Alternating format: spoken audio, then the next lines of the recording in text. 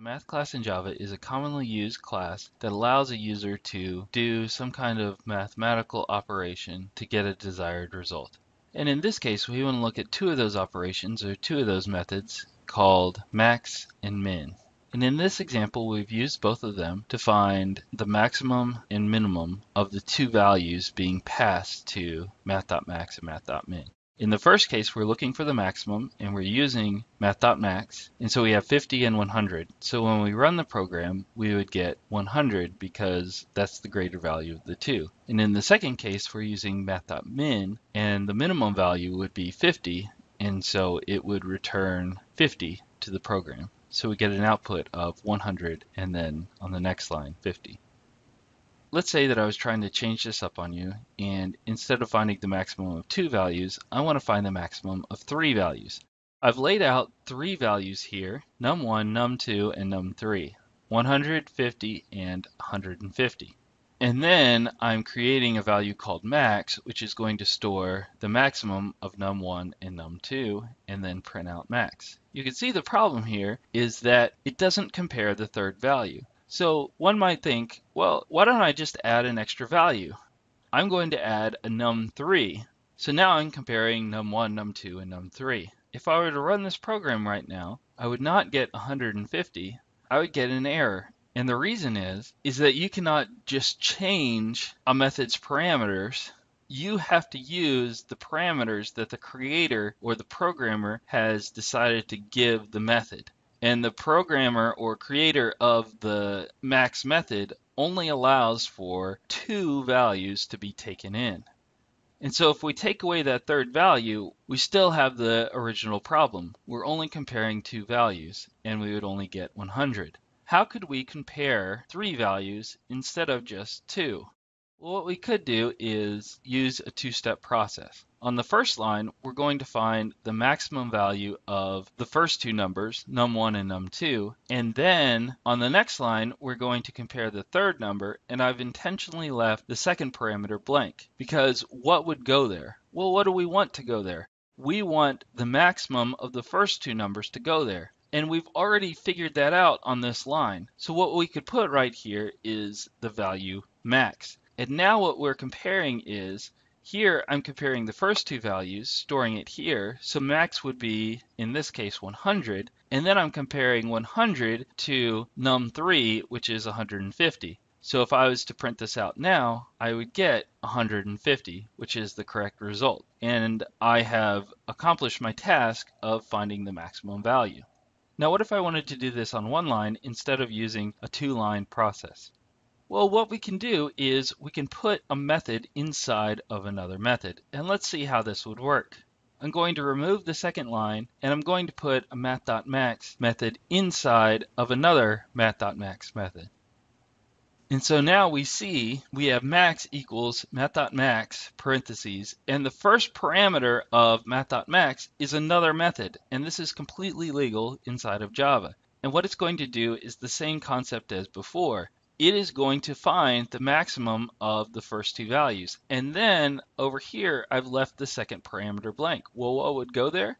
The other value that we want to compare. So this would compare the first two values, return 100, and then that 100 would be compared with the third value, which is 150. And then when we were to run the program, it would give us 150, which would be the correct result. The reason I showed you this is to show you that methods can be placed inside of other methods, and this is called nesting.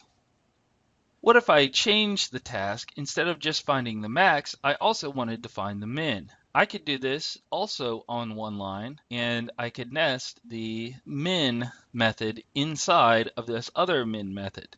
So the first parameter is going to find the minimum of num1 and num2, which would be num2, which is 50, and then compare that to 150. So 50 compared to 150, the minimum would be stored as 50. And then if I wanted to print it out, I would just add another system out print line, and the output would look like this, 150, and then on the next line, 50. Now we saw in the last example that sometimes the flexibility that we want is not readily available to us, like comparing three values to find the maximum. But we found that there's another way around that, putting one method inside of another method. Well, the math class and other methods, sometimes the creator wants to provide flexibility, and that's exactly what they've done here. And when we run the program, you might see the flexibility. Look at 150 and then 100.67 and 50.0. Well, what's the difference? Well, the difference is that these are comparing two integer values, and these two are comparing double values. You'll see that the 50 here, although it looks like an integer, is being treated as a double because the 0.0 is being added at the end. And so while these look like the same method, they're actually two separate methods, two max methods and two min methods. And when we do this, we say that a method is overloaded, meaning that it can have the same name, but the parameters can do something different inside the program. So the creator or the programmer wanted to create that flexibility for us. Therefore, they overloaded the method.